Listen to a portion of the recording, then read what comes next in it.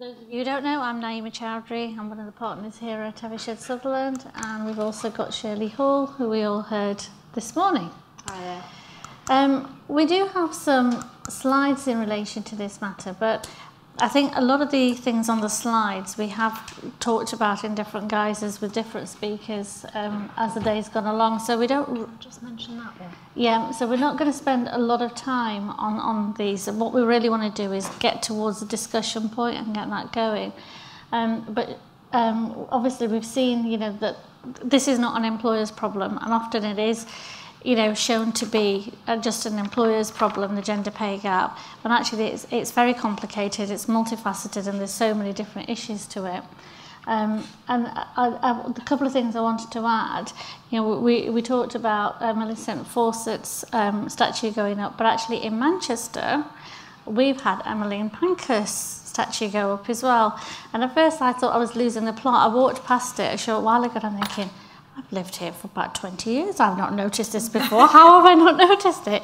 It was fine. It was a new one. So, in the north we have something too.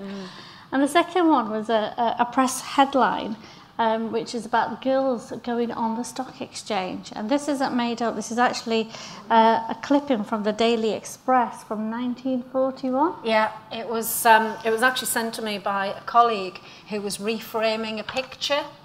And they took out the back of the picture and it had been padded with newspaper, and it just so happened that this was actually the cutting from the back of the newspaper. So she sent it to say, look at this, and it was, the way it was written was with some shock that, women were actually being allowed on the stock exchange. And the drift of it was that, who knows, they could even take the boys' jobs. They could even start taking the boys' jobs, So it was very timely finding of a relevant newspaper cutting. And I think the other issue is this is not just a problem that we are grappling with. This is a global issue, and different countries are at different stages of the journey. And some of you may have been looking at, Ireland's looking at introducing the gender pay gap regulations, and actually theirs are going to be a lot more stringent than the ones that we have in force. So those of you who have global roles, have the challenges of getting to grips with different legislation in different countries. And yet when you come to report, there's an element of, your employees not necessarily caring what the differences are. They want to know what the issues are globally. So, some of our global clients have reported in accordance with the UK statistics that are required, but then in their narratives have talked about what they are doing and where their journey is globally, because that's what employees actually want to see. So this is just looking very briefly at why employers should be, there it is. I thought I'd lost one of my shapes there. So why should employers actually be acting on the gender pay gap? Why should you be putting together something? Well, there's a whole host of issues, and I'm not going to go into all of them, but one I think is really worth highlighting is the fact that women drive 70% of household purchases in Europe.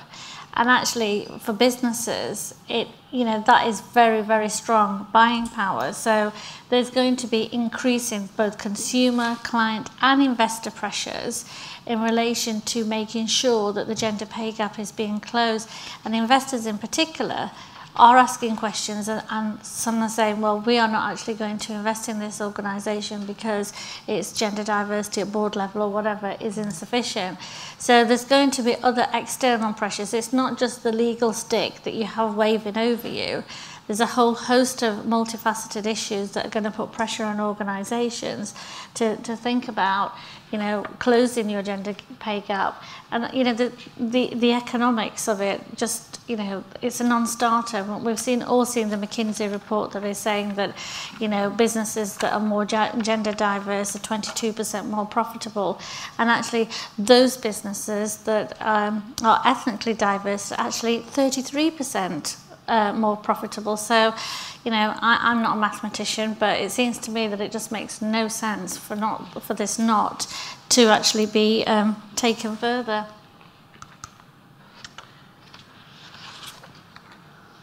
So Shirley, do you just want to talk a bit about the action planning? Yeah, Of course, we've talked quite a lot today about different things that we can take in order to close the gender pay gap and identifying the various risks and pressures associated with it. So it's really looking at the causes and considering what's driving. As I said this morning, it's not a one-size-fits-all. It will very much vary with your organisation, how it's structured, what the makeup is, what the representation is. But the key thing is to kind of think about what is really causing it. Is it the educational pipeline? Is it the talent pipeline? Is it progression once they're in employment? It's all sorts of facets, but you need to understand what really is the underlying cause within your organisation. And of course, you know, we do have a pressure on resources. We can't do everything all at once. So the important thing is to prioritise and think about what is going to achieve the biggest return on kind of your resources, because you can't do everything at the same time. And then action planning, and we talked in the session this morning about action planning for equal pay. This is less litigation adverse, more kind of, you know, how do you actually close the gap? What kind of initiatives can you join? Is there sector initiatives? Are there things that you can do with schools? So for example, as a firm, we're doing lots of school initiatives. We do things from various aspects. So one of our key things is social mobility and working with individuals whose parents and guardians haven't gone to university, for example. So it's not just necessarily one stream. It's lots of different streams can kind of open up. Well, Shirley's talking about our Unlocked programme, which is where we're getting in, young people who are very gifted but come from socially disadvantaged backgrounds. So, their parents maybe they may be the first generation in their families to go to university, but we're getting in there early, giving them some experience of what work in a law firm is like, some of the presentation skills, some of the things that they're going to be challenged with, financial awareness, commerciality. And with some of them, we actually support them through university and help them towards the financial cost of it. And they will keep in touch. They have a mentor that's a partner that we follow through. And I've had a mentee who has been with us through university. She graduated with a 2-1 and did teach first for 2 years, and now she's actually come back to apply to us for a training contract. And it's when you see those types of journeys, it's very satisfying as a mentor to see somebody growing through that journey and developing as an individual and the changes. So there's lots of different things that you can do. And I think, one of the things is, Shirley said, it's about prioritising. And I think it's great, if you're in your action plan, you can think about what your short-term goals are and maybe what your longer-term goals are. Because I think if people can see that you're thinking about it, that's where they're going to think, this organisation is deeply committed to this. It's not making promises of everything, but it's saying in the short term, we are going to be looking at this and we're going to be looking at that. And don't be afraid that when you come to report on your figures for the April that just finished, and just in case you're any one of those, but 152 people have already reported on their figures for April 2018. I went onto the website last week to have a look. But don't be afraid if when you come to report on those figures, you have to say, we thought our priorities were going to be A, B and C, but having worked on it for a year, we don't actually think that A is an issue, or actually A is lower down the agenda. So this year we're actually going to focus a bit more on C. You don't have to just follow something through if actually time evolves and shows that things have moved on in the business. I think that's right, and I think a lot of this is about breaking down barriers, and so thinking about how you can break down those barriers. So the schemes we've talked about kind of break down the stereotyping perceptions often that school age and university graduates have about our business, about an international law firm. So we're finding that's actually helping to break down those barriers. We've also been talking to a number of clients about taster days for recruitment, where, for example, they've got engineering roles that might, not necessarily, women might not always think about. So what they're doing is taster days, come in, have a look, chat to engineers and things like that.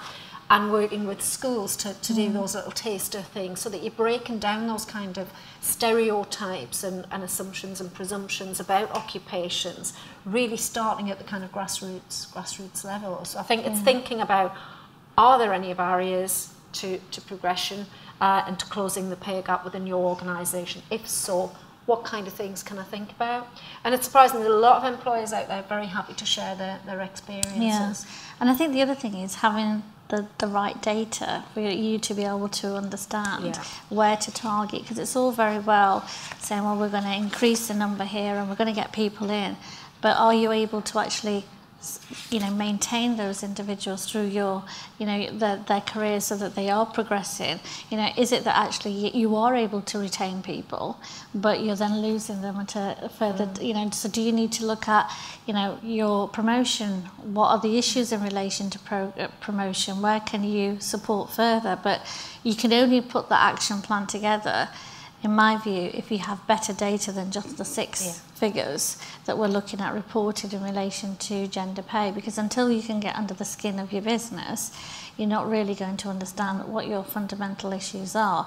This is not just about getting, you know, more and more women onto boards. We've seen already it's very easy for organisations to say, yes, we've met the Davis target, but actually when you look at behind the numbers, the number of women that are actually an executive level on boards is very low, because the numbers are being massaged by having non-exec, and actually sometimes it's the same non-execs who are in different, you know, 2 or 3 different companies. So you've got to really get underneath your data to put together your action plan as to what is going to get you the best results. Yeah, and it was said in the last session, less focus on statistics and numbers and more upon the culture of the organisation and what you're actually trying to achieve culturally. Yeah. Sure, yeah. Yep. So this was really just a summary of things we've talked about, analysing the causes, and, you know, we recognise throughout the day that not all of this is in your control, because a lot of it is embedded in societal and cultural issues, but to think about what is within your control and what you can actually change. I talked very early on this morning about confusing gender pay and equal pay, and it's making sure that your stakeholders in particular are clear on what each of those mean, thinking about action planning. And don't get overwhelmed about the potential action. As I said before, you can't do everything all at once, and it's unrealistic to put yourself under that kind of pressure. So think about how you can prioritise. What's going to get you the biggest return, with a view to changing the kind of culture and the way you approach it. And learn lessons from with our annual reporting. I found, maybe this because I'm a techie lawyer, but I actually found a lot of the narratives really interesting when you click through from the government website. Yeah. The different approaches, some of the different initiatives. There's some great initiatives in there when you particularly in some of the kind of STEM subject type occupations, what organisations are doing. So there's a wealth of information out there. Use it. Apply it to your business if it's relevant, or adapt it if that's necessary.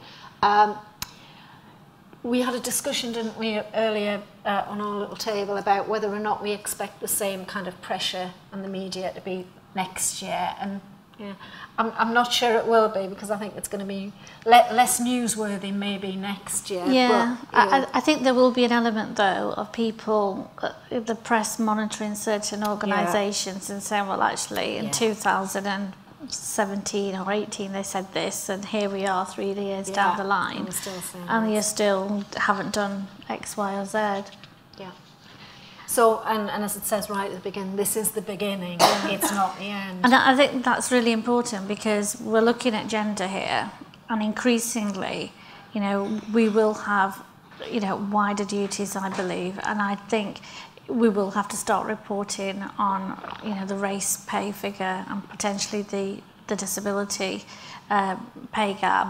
I know that the government is looking at this and they're looking to see how to do it, because actually it is difficult. You can't just take the model from gender pay and apply it to race, because there's so many different subtleties within race, and I think there's a big issue with race, because organisations often don't have the same data, because people are less willing to, you know, share their data, and then we've got data protection issues. But I think, you know, don't think that this is it. I think it will widen, and I think it will go towards more of the protected characteristics.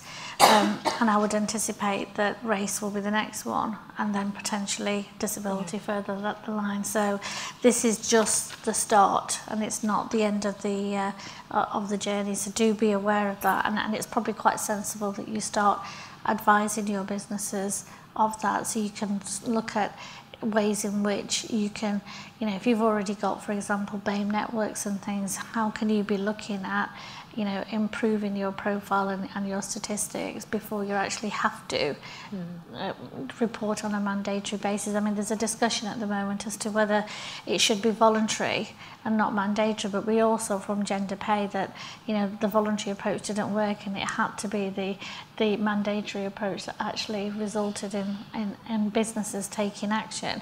And the fact that the sign-off had to be by somebody senior in the business suddenly put it very much higher on the agenda, because, you know, all studies show that if initiatives to improve gender diversity or any form of diversity and inclusion succeed, it's when you have the buy-in from the top. And that's when it works. So, you know, you need that buy-in, because you can, you know, as HR professionals or whoever, you can be trying to do the best, but if you haven't got the support, there's only limited amount of stuff that you can do. So this is your opportunity to, you know, raise the profile yet further.